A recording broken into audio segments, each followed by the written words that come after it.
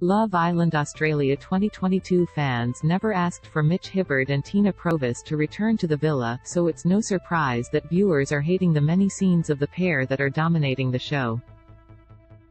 During the December 7th episode, the returning Islanders finally got back together in a twist absolutely everybody saw coming. The drawn-out subplot was boring, and felt like a waste of time for viewers, with many attempting to skip through their scenes together. But whether it be thanks to the Love Island Australia 2022's producers' devious final edits or just a nationwide stroke of bad luck, it was almost impossible to bypass #Titch in recent episodes. Love Island fans have even started to fear that the manufactured romance between Mitch and Tina could jeopardize Claudia Bonifacio and Austin Begaya's chance at winning. It's time to go home #Titch.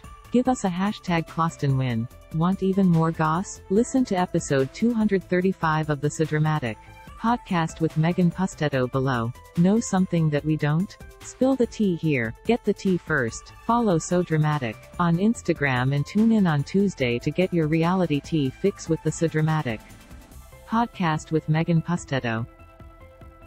Jess Houston, December 8, 2022.